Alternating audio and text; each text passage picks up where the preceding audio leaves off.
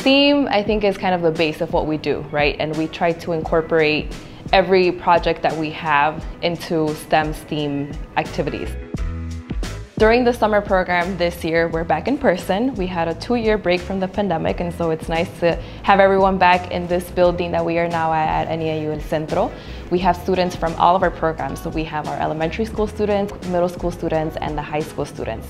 So you're walking around through these glass doors and you're seeing classrooms full of students from 3rd graders to high schoolers, building robots, working in underwater robotics, creating LEDs, and working on different engineering topics and architecture topics as well.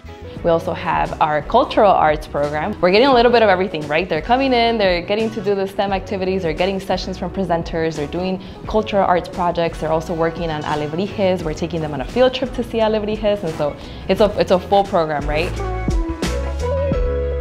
We are opening a door.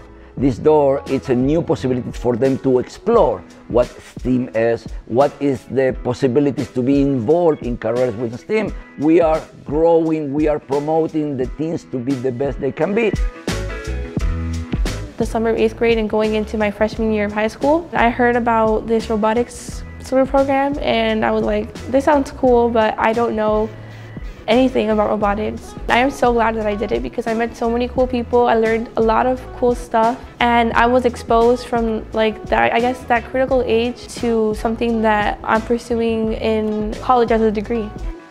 It's always nice to see the full circle in the program, and I do like to share that I was a student of the program. Some of these students I know since they were in middle school, right? And so it's nice to get that full picture. After having my first 3 years at UIC, I gained more experience, so I came back as a teacher for middle school students. So hopefully they get motivated the same way that I was motivated when I was younger. Folkloric dance, I think, is a very, very, very important component. It was very important in my history. I feel like it has so many benefits, from the sense of pride, the sense of, learning about your cultural background, learning about your history, making connections with your family.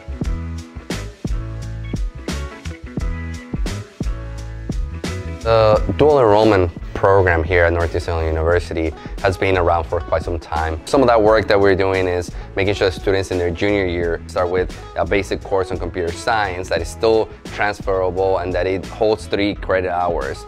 So they go through 4 of those courses. So by the time they get through their high school years and go into college, they'll have a whole semester done. So about 14 credit hours completely out of no cost to them.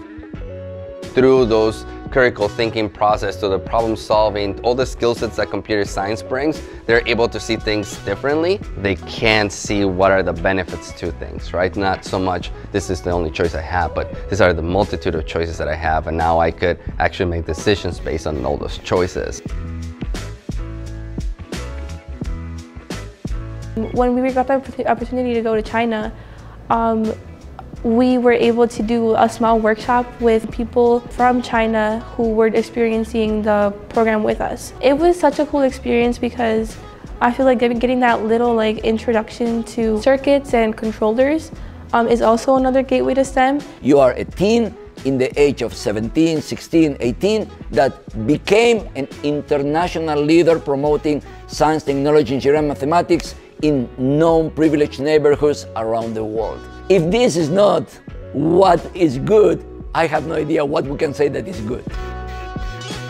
Here's where a lot of students end up finding their passion that otherwise they wouldn't have been exposed to, and they make a lot of new friendships and create lifelong relationships. And it even affects their families because then their families see them flourishing, and it's just indescribable.